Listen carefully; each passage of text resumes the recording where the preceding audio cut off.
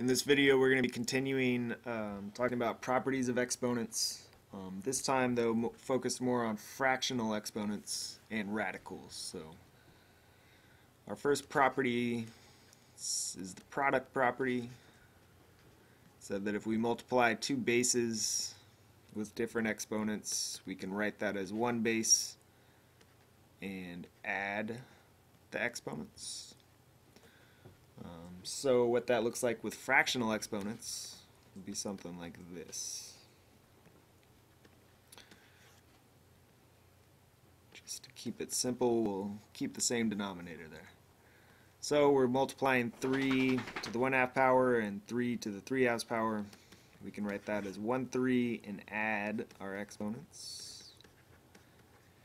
And so we're adding fractions. We want to make sure that the denominator is the same before we add the numerators.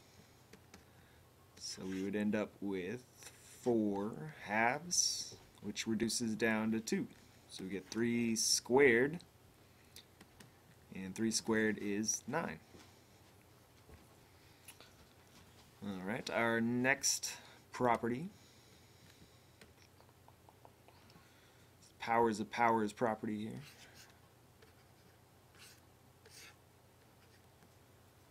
And in this case, we say that we multiply those two exponents together. So what that looks like with fractional exponents, let's see, what was it?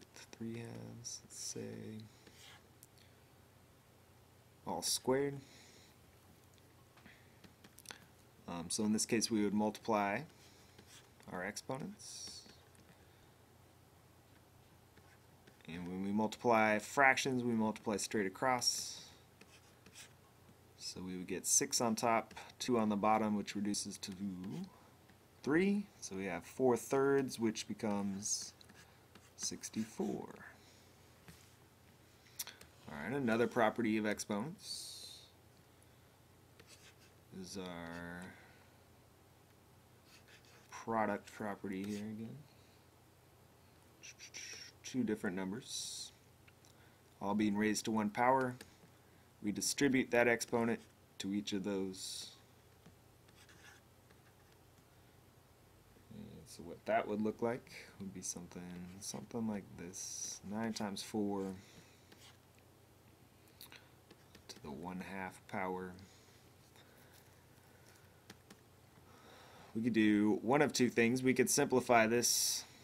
Because they're two numbers, we could go in one direction here and say that's 36 to the 1/2 power, and 1/2 power is the square root, and the square root of 36 would give us 6. Or I could go in another direction here. I could distribute my exponent here and have 9 to the 1/2 times 4 to the 1/2, which would be the square root of 9, which is 3, times the square root of 4, which is 2, which would still give me 6. So a lot of times when we're doing this polynomial stuff with exponents and radicals, there are many different avenues we could go down, many different paths we could take to solving these. Some are going to be easier than others, you know. Sometimes if you get stuck, it's always a good idea just to start over, take a new route, see if you can solve it a slightly different way, change some forms up. It's about the best advice I can give you. There's definitely not one single way to solving these or simplifying these. What do we got? The quotient property. It says that we could write this as 1 base and subtract our exponents. So with some fractional exponents here, if I had 6 to the 5/2 divided by 6 to the 1/2, then I could say that's 6 to the 5/2 minus 1/2. As long as we're subtracting fractions, make sure the denominator is the same. And so we get 4/2, which reduces to 2, and 6 squared is 36. Alright, another property of exponents. Our negative exponent. Remember that translates to 1 over a to the mth. And likewise, it's always nice to remember that if it starts as 1 over a negative exponent, something to the negative exponent, then that means to go back up here, but of course get rid of that negative. If we move it up or down, we got to get rid of the negative. That uses it up. Alright, so what does that look like? Let's do an example here. If I had 25 to the negative 1/2,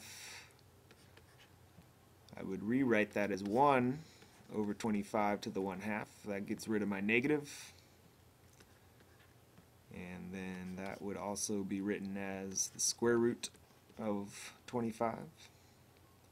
So 1 over the square root of 25 would give me 1 over 5. Remember that we can never leave a radical as a denominator. In this case, we got rid of it, so we're allowed to say we're done. What else could we have done here? I could have done... No, let's not even talk about it. Let's just keep it as it is. Keep going here. One last one. Another quotient property here. In this case, we would distribute that exponent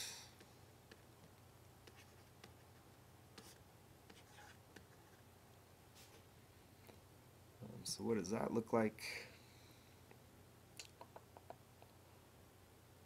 Let's do 8 over 27 to the 1/3.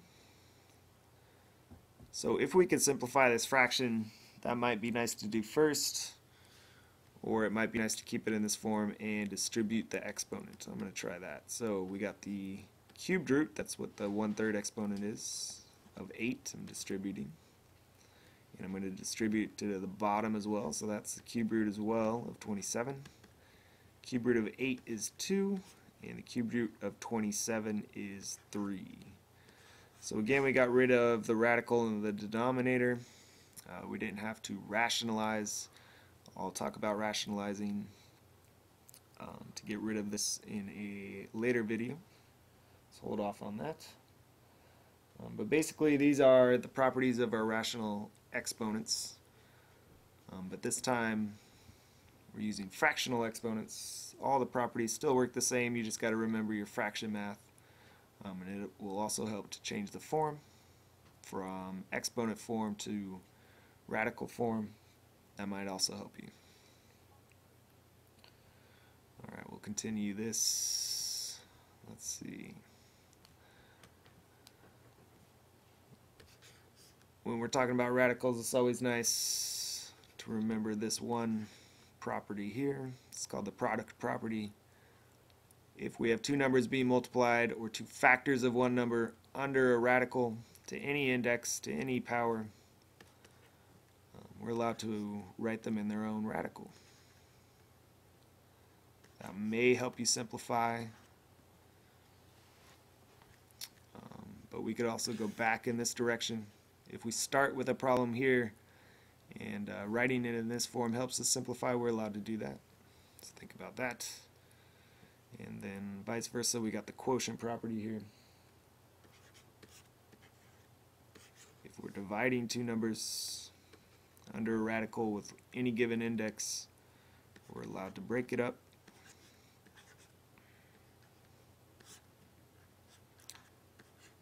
Put each of those numbers in their own radical on top of each other. We're also allowed to go the other way if it starts in this form. Just depends on whatever helps us simplify it the easiest. It's always about what's easiest.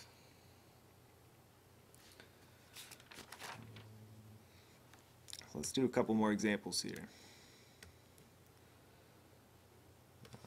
If I had 5 to the 1/2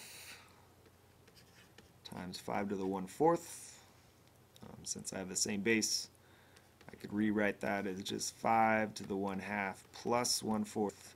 Here's an example where we don't have the same denominator. We got to get the same denominator first. So if I use 4 as my common denominator, then this would translate to 2/4, and this would be 1/4 still. So then I could add them and get 3/4. This would be my answer in exponent form. I could also rewrite it using my radical form. So that would be 5 to the 3rd, and I'd be taking the 4th root of it. So it doesn't matter. Sometimes questions will ask you to put it in a certain form. Other times it won't really matter, and you can put it in whatever form you prefer. Let's do another one.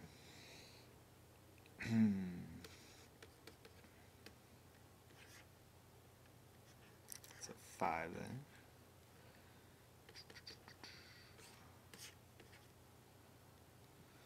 Alright, so in this case I could multiply these two if I had 8, if I had the same base, but since I don't have the same base I can't, so I gotta just distribute my exponents separately to each of these.